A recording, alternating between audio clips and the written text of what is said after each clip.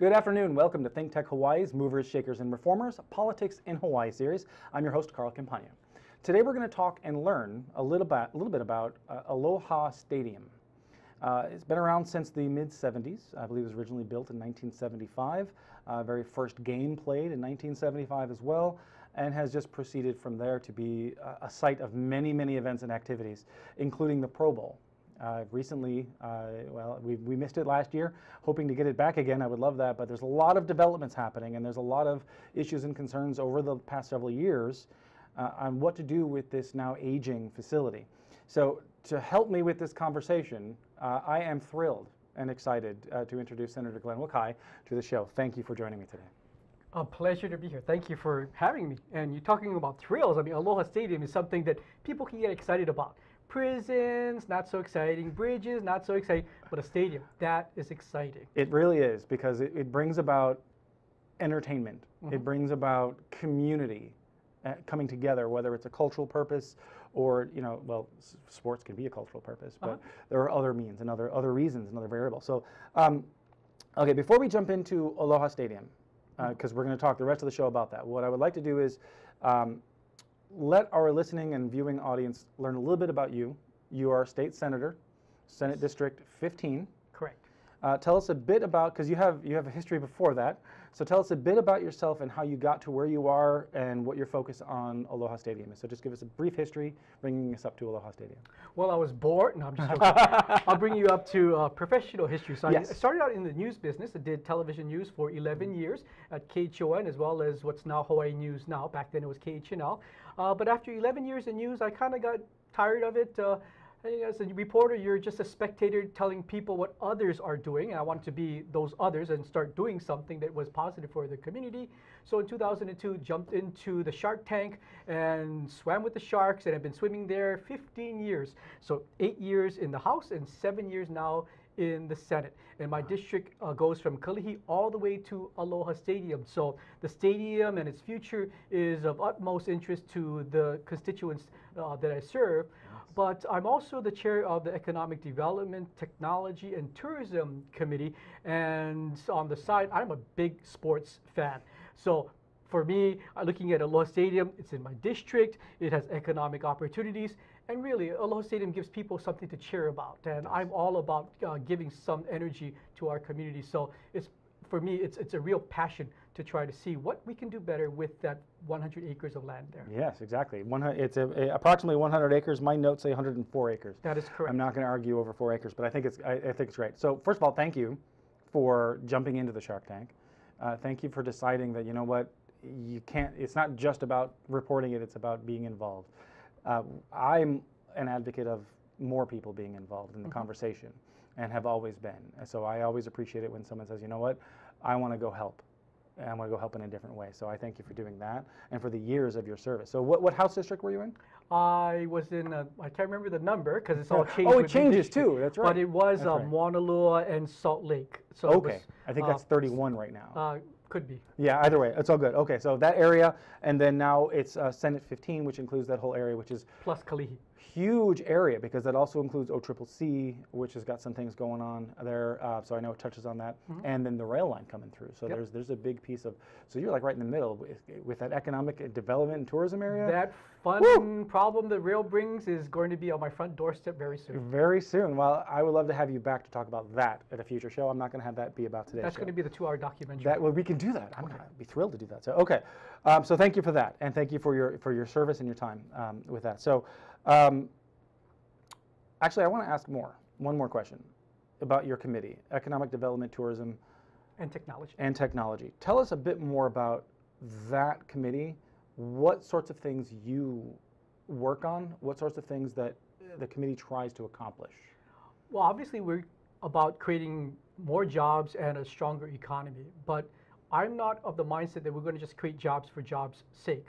I mean, we have the lowest unemployment in the nation, but we know that our neighbors have 2 jobs, or they're cobbling together some low-wage jobs. I'd rather us have a position in Hawaii where people have one quality job. So my kind of path forward is going to be using, instead of using this muscle which built Hawaii, agriculture and tourism, we're going to start using this muscle. We're going to use innovation, creativity to be the model for our economic engine of the future, because we know that those jobs pay a living wage. Those are jobs that are going to be north of $80,000 a year, not more bed changers and bed sheet changers and front desk clerks. Not to say that those are bad jobs, but those are kind of service-oriented, low-wage jobs. We really need to pivot towards getting our young people involved in meaningful jobs. Exactly, which addresses the idea that has been talked about by many about brain drain, and that's a number of our kids that leave and never come back. We got to get the brain gain. We need to start gaining more and by providing those. So I appreciate that direction.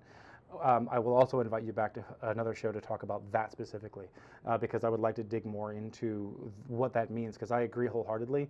It cannot be just about a job, because then, yes, you end up having 2 or 3 jobs just to make ends meet. Some of the statistics you may or may not have exacts on, but some of the statistics I've heard is the poverty line in Hawaii is about $83,000 a year for a family. And in order to just get by, as a family of 4, you need $120,000 a year in income. That's hard to come by, and with minimum wage even increasing as it is, it doesn't match. So it's really hard. So that's an area that needs some focus. So I'd love to talk about that in the future. Today we're going to go back to Aloha Stadium. I'm going to be on here every month with you. That would be great. I would welcome that. I would welcome that. So okay, let's go back to Aloha Stadium then. So with that, a lot of things have come up. Now, before the show we were talking. There was a change recently. So that change is an important change, but as far as Aloha Stadium, from its economic value for your district and for the state of Hawaii, what can you tell us about its importance, that it, historically, and how it's being looked at from today and going forward? We're at the most exciting time in the stadium's history. This is the most exciting time in 42 years since we built the stadium. And the backstory is that it was actually Navy land. The Navy handed it over to Fish and Wildlife, so it was still under federal control, which then deeded the land over to the city. The city deeded it over to the state. So many different hands that were involved. But up until March of this year, the federal deed restriction said it was only for public recreation, which hampered our ability to do economic development there. I mean, we could have turned it into a big park, but I think a lot of us lawmakers saw that you have 108 acres of prime real estate, and we should be utilizing that land for opportunities for economic development, not just have a nice, beautiful park. So it was with that mindset. Parks are great, and they're absolutely needed as well, but I think you need to balance it, right? No, exactly. So it's been a 5-year effort. People have been asking us, oh, why didn't you do this before? State, you're so cumbersome and so you're moving like at a sloth pace. And we said, well, we really would like to reinvent the area, but with this deed restriction, we couldn't do very much. So we finally, back and forth, we did a land swap. The federal government, the Department of Interior, got a park on Maui in exchange for the 100 acres that we now have full title for, and a clean slate. And so what's exciting— That happened this year? That happened in March of this year. Excellent. And a few months ago, the state appropriated $10 million for Aloha Stadium to do 2 things. One, get an environmental impact statement done, make sure that we have a good land there, and if there's any trouble spots, we would know about those trouble spots. And also, that $10 million is going to pay for a master plan. What is this area going to look like? It cannot be a 100-acre asphalt with a 50,000-seat stadium on it. It's got to be much more. There's much more opportunity available for that, especially with the rail coming through. Oh, yeah, that's a good point, too. I mean, the city had the mindset that the rail stop at Aloha Stadium was going to be a park and ride.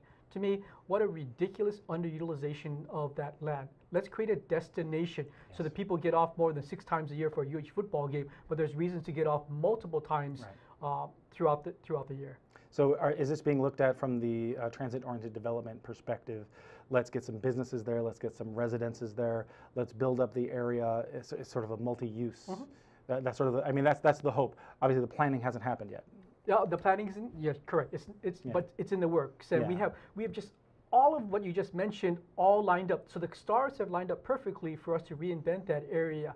And of all of the rail stops that we have, This is the largest swath of public land that surrounds a rail station.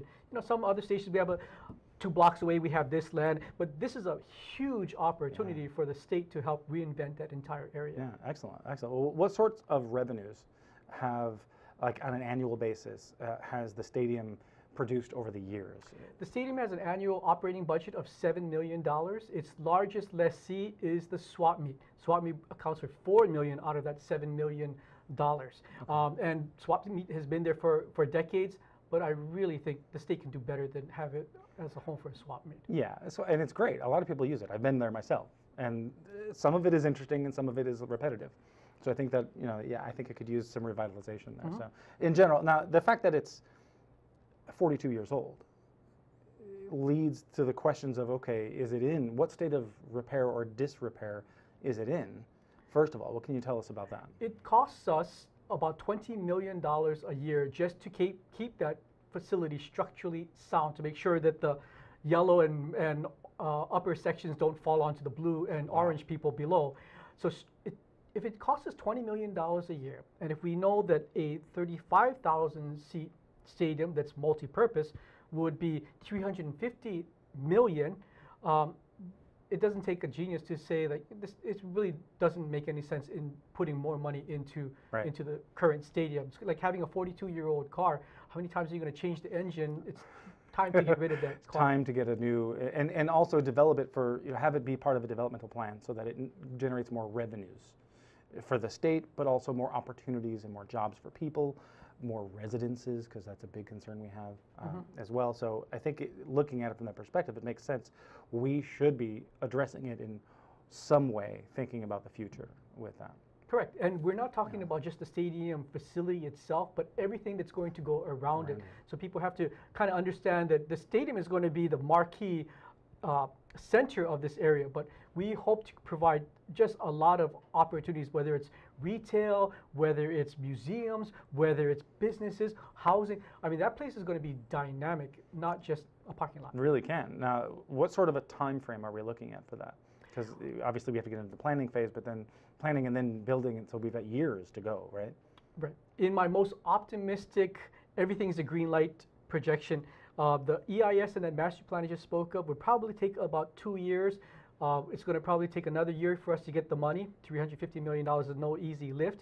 Nope. And then I would say maybe if we're super lucky, in 5 years you'll see dirt moving and a new stadium erected. And keep in mind, we're going to build the stadium as if it's planned this way, where the 50th State Fair is. So that lower parking lot is where the new stadium will be built.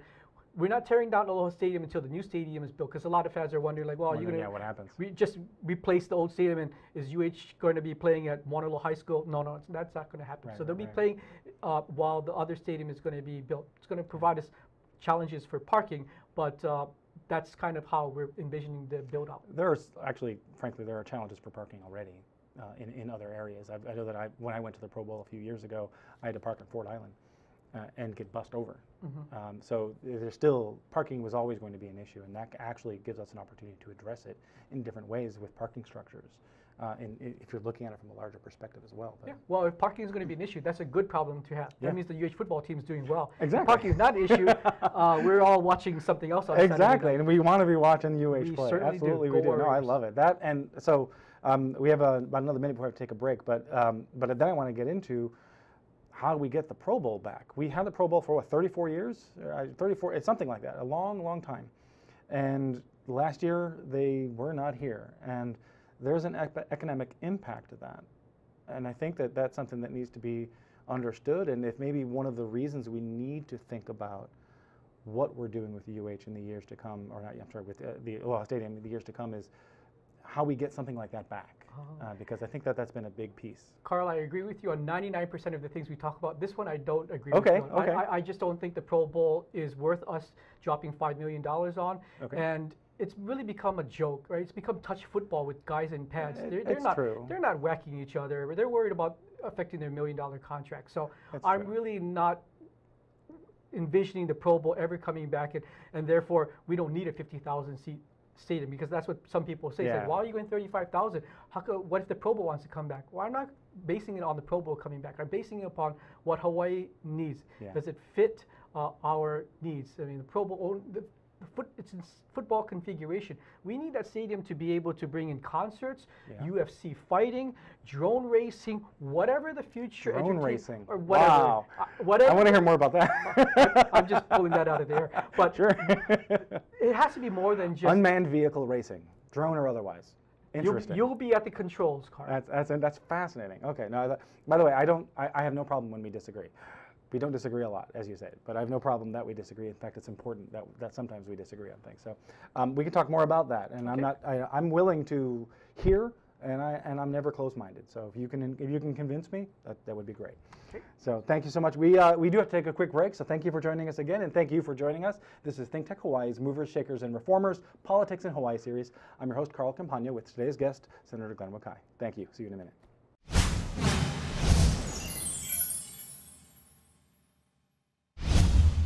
You're watching ThinkTech Hawaii, which streams live on thinktechhawaii.com, uploads to YouTube, and broadcasts on cable OC16 and Olelo 54. Great content for Hawaii from ThinkTech. Some say scuba divers are the poor man's astronaut. At DiveHeart, we believe that to be true. We say forget the moon. DiveHeart can help children, adults, and veterans of all abilities escape gravity right here on Earth. Search diveheart.org and imagine the possibilities in your life. Freedom. Is it a feeling? Is it a place? Is it an idea? At DiveHeart, we believe freedom is all of these and more, regardless of your ability. DiveHeart wants to help you escape the bonds of this world and defy gravity. Since 2001, DiveHeart has helped children, adults, and veterans of all abilities go where they have never gone before. DiveHeart has helped them transition to their new normal. Search diveheart.org and share our mission with others, and in the process, help people of all abilities imagine the possibilities. Welcome back to ThinkTech Hawaii's Movers, Shakers, and Reformers Politics in Hawaii series. I'm your host, Carl Campagna. Once again, our guest today is Senator Glenn Wakai, District 15.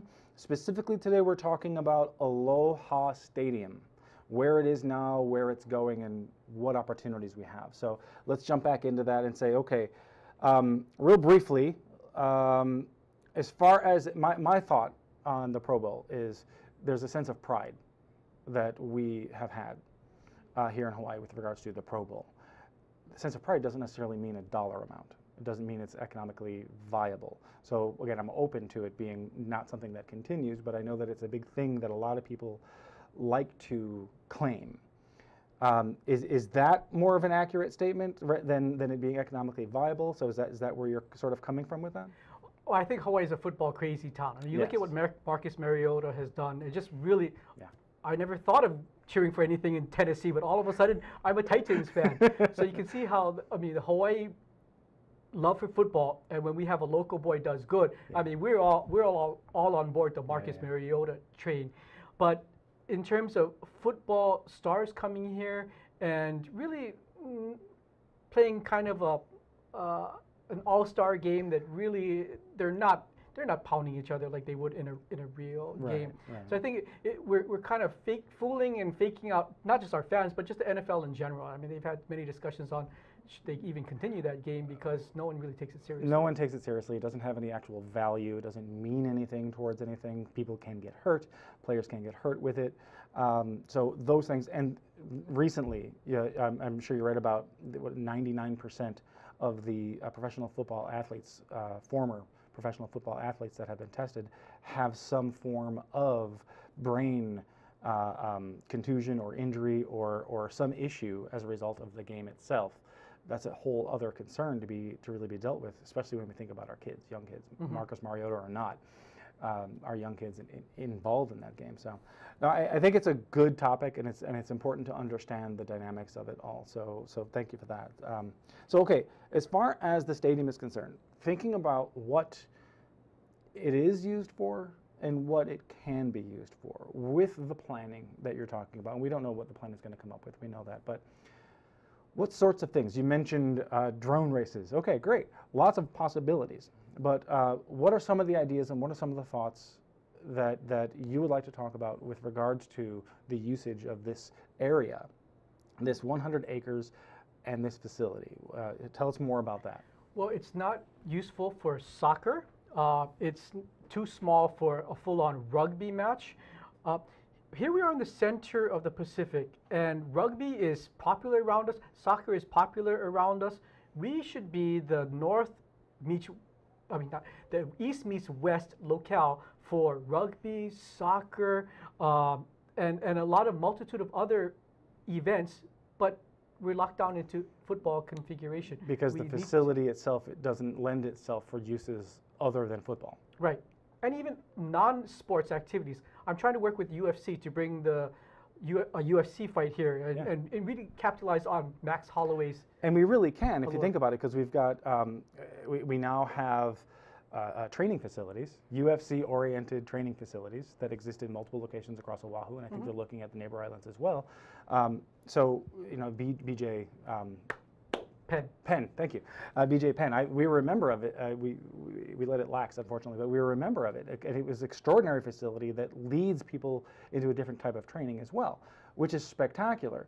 So by capitalizing on that, by realizing that there is an interest level in that. So that's what you're saying, bringing events like that, having this be a destination for events like that. Right. Which are too big for Stan Sheriff or Blaisdell, but perfect for a stadium, but our configuration there is not to UFC's liking. So we need to have a stadium or a facility there that can handle UFC multi-purpose concerts, other concerts other than at Blaisdell.